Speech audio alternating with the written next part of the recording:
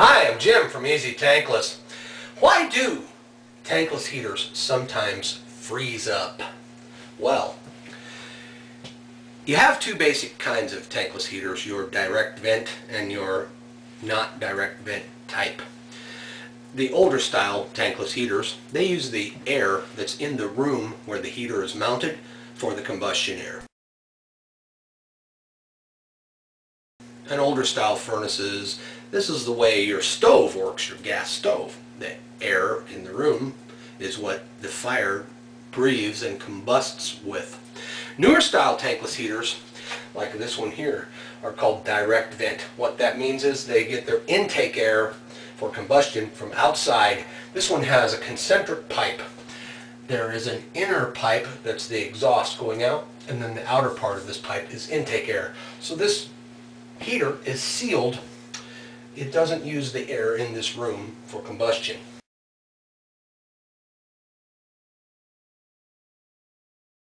Well, if a tankless heater is in the same room, say a basement or a garage, where there is a large furnace, and say that furnace is not direct vent, meaning it uses the room's air for combustion. On really cold nights, the furnace may be running constantly. Of course, the tankless heater is not running because you're asleep.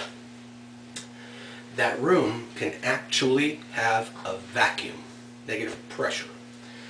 If you have a really well-sealed house, which most people do nowadays to conserve energy, if there's a vacuum in that room, then that combustion air that needs to come back in that room to be replaced as the furnace is using it is going to come in from just the smallest little crack under the seal in the garage door, or in a crack in the basement wall, or in a vent that's been installed in the wall for air to come in to be replaced. On home installs, often they don't meet code. Code is how many cubic feet of room space per 1,000 BTUs of your devices that are in that room.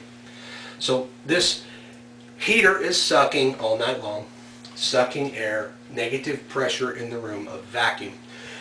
Air comes backwards in the exhaust pipe of your tankless heater. It's especially bad on the old style because they had slots in the sides or in the bottom, because they also use room air for combustion.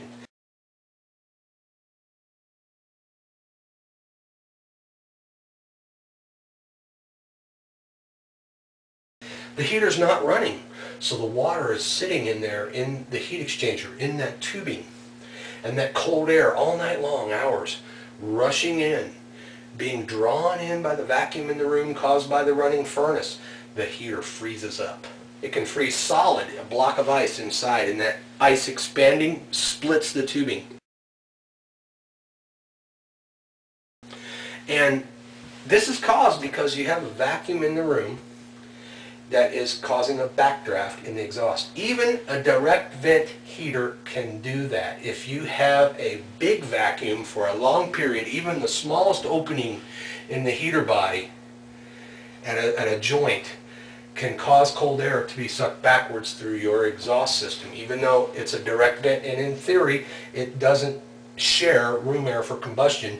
It can be a source for an air supply for that other device, and over time can freeze up. So if you've got a situation where you live in a very, very cold climate, where your furnace is a big one and running for long periods in a room that's possibly too small or doesn't have an adequate replenishment supply of combustion air, it's possible you can freeze up even a direct vent heater. So you should probably think about additional sealant tape, the same tape that you use on your exhaust joints, around every single opening, every perimeter edge of your direct vent heater, just to help to make sure it's completely sealed so it can't be a source of air coming in, drawn in by that negative pressure in the room.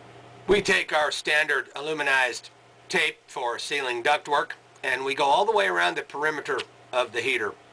You can see here how I have the tape started there, and then in this short video you can see how I very easily run my thumb along there and fold the tape over, and it really looks quite nice if you're careful.